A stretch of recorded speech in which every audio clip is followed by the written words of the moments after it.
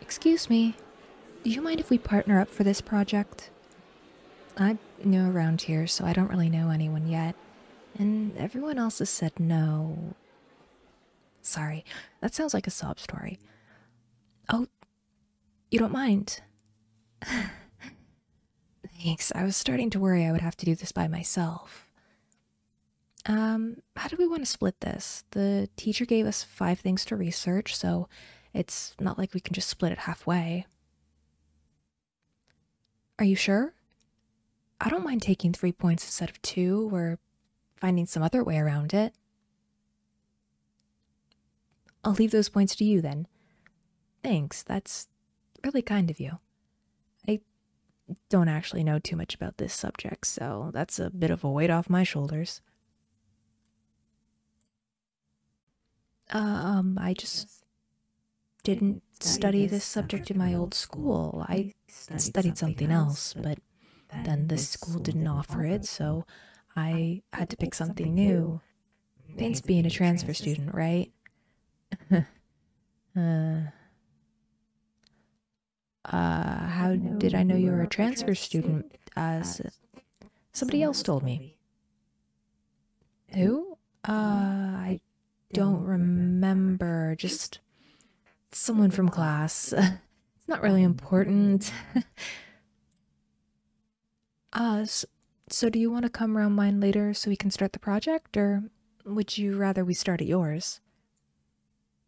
Yeah, sure. I don't have a problem going to yours. Oh, can I have your phone number?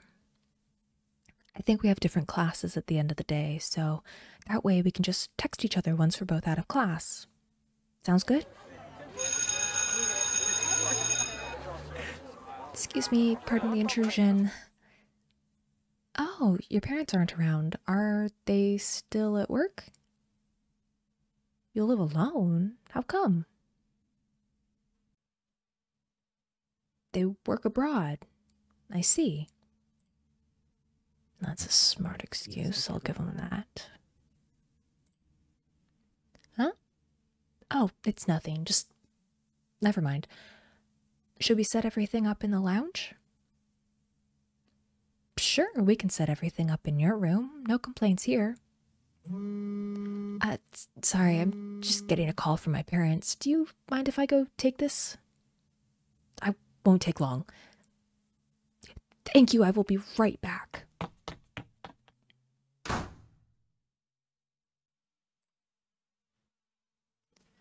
I'm trying here, okay? I know that your little blackboard of plans seems simple, but it's not. You haven't considered the mental toll. The whole reason I was brought in for this project initially was because of that, remember? If I just go up to them and say, oh, just so you know, your entire life as you remember it is a lie because your mind was uploaded into a simulation that your parents built for you as your body recovers from a traumatic accident they caused and felt bad about, but now some stuff happened, so your uncle is trying to get you out of the simulation with the help of your childhood best friend that you don't remember because the simulation is suppressing your real memory so that you don't die from the stress and trauma of an experience that should have killed you. Yeah, that would go over real great. Shoot. Wait, please, let me explain. Don't run off. Please, I understand that was a lot to take in at once, and sorry, you weren't meant to overhear that. You're probably really confused and scared right now, but running off isn't going to change anything right now, okay? Let's try some breathing exercises. Breathe in for 4 seconds. 1, 2, 3, 4. Okay, hold for 7. 1, 2, 3, 4, 5, 6, 7. Release that breath for 8 seconds. 1, 2, 3, 4, 5, 6, 7, 8. How are you feeling now? Do you want to do it again? Alright, but if you start to get overwhelmed again, let me know. We can sit or lie down if that helps. Will holding my hand help? I'll leave my hand here if you need to squeeze it at any point. The phone call. Do you remember having an uncle? one that works in biotech advancement? You don't? Well, I'm afraid you do have one. He was the one I was speaking to on the phone. Yeah, what I said on the phone call is true. This world is a simulation. Your parents, I'm not sure how you remember them in this world, but in the real world, they were working with medical companies to develop a technology that would allow a person's consciousness to be temporarily stored within a computer while a patient is recovering. They wanted to reduce any mental trauma that would amount from situations such as long-term illness care or, in your case, traumatic accidents. Think of this place as a virtual rehabilitation center. I don't know the details of what happened, but your body was severely injured. The doctors didn't think you'd be able to make it in your state. So your parents decided to make you the first person to be uploaded into this program, and luckily it worked, but then both your parents and your body went missing, and the companies that were funding your parents' research now want to shut down the program. If they did that, your consciousness would be lost as well. So your uncle found out about this and managed to access the main server where your consciousness is being stored, the place we are right now. He has done his best to develop a robo body to upload your consciousness to.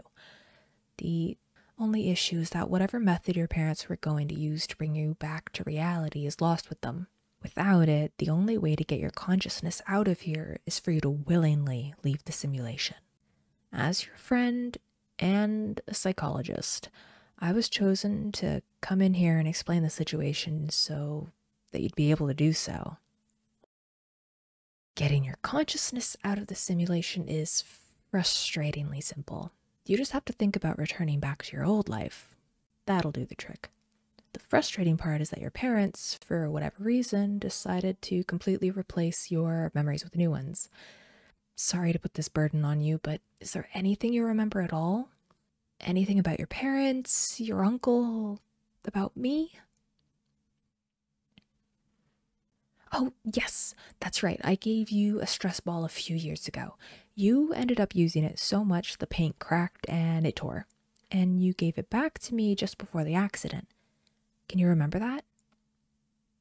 Okay, just focus on that memory. Try to recall as much detail as possible. I'm right here with you, okay? Both in this simulated world and the real one. When you wake up, I will be right there with you. Just close your eyes and try to focus. Their eyes are open. Their eyes are open. Are you okay? How do you feel? Can you tell how many fingers I'm holding up? Yes, that's right. Thank the heavens. Welcome back.